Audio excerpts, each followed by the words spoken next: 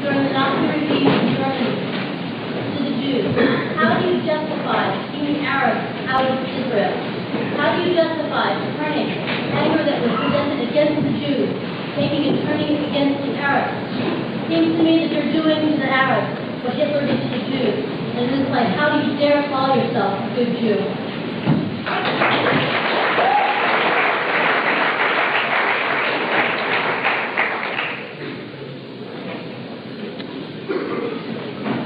The rabbis tell us in the Talmud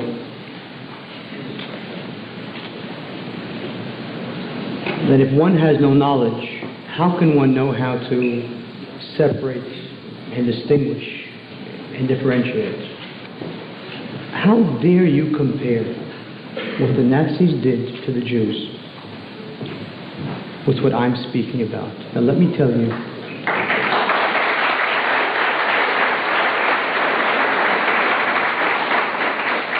if the Jews of Germany would have said, this is really our country and the Germans have taken it from us, and when we get strength and power, we'll take it away from the Germans and call it Israel,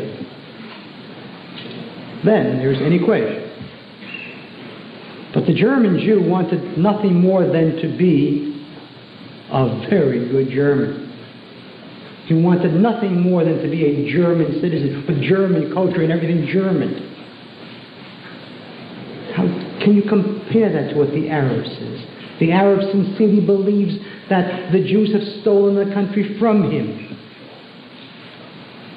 When the Jews began to come in modern times to the land of Israel, which was called Palestine, there was a majority of Arabs there. So of course the Arabs are angry and upset. They believe the country's theirs. Now it's not theirs, but they believe it is. And of course they sit and they're angry. And of course they say openly, when we become the majority here through peaceful means, we will change this country into an Arab state. What kind of comparison is that? Are you ready to let them do that? Rabbi Akselrod speaks about, let's bring Jews to Israel. I can imagine that he's ready to leave Tuesday. Nobody's going to Israel. And this red herring about the fact that because Israel doesn't welcome the non-Orthodox Jew, what a red herring that is. What a red herring. Do you think that the reason why a Reformed Jew doesn't go there is because his rabbi can't marry him there? The reason why American Jews don't go to Israel is because life here is good and there's a flesh pot here. That's why they don't go.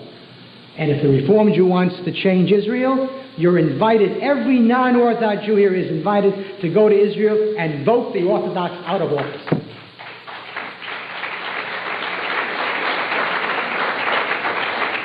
So there is no Aliyah, Jews are not going there, and there is no birth rate, because the only ones that have babies are Orthodox Jews.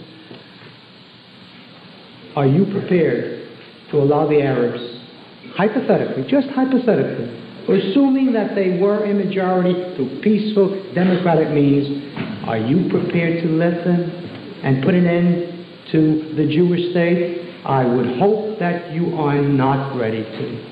I would hope that you would say, I don't care. Nothing will put an end to my Jewish state, not Arab bullets and not Arab babies. I don't want to kill Arabs, and Arabs will be killed every day in Israel in 5 years when it erupts into a Northern Ireland. 2 months ago at Mount Scopus campus, Hebrew University, 200 Arabs sang the PLO national anthem. And part of it speaks of liberating the Galilee with blood and with spirit. They're not talking about the West Bank, they're talking about the Galilee. Is that what you want? I want my state, and I want an exchange of populations. 800,000 Jews fled Arab lands beginning in 1948. That was step one. They left behind every penny. Nobody paid them a penny. That was step one. We took in the Jews. Now it's time for step two. We took in the Jews, give them the Arabs, exchange of population, but I'm better than they are. I'm ready to offer them full compensation.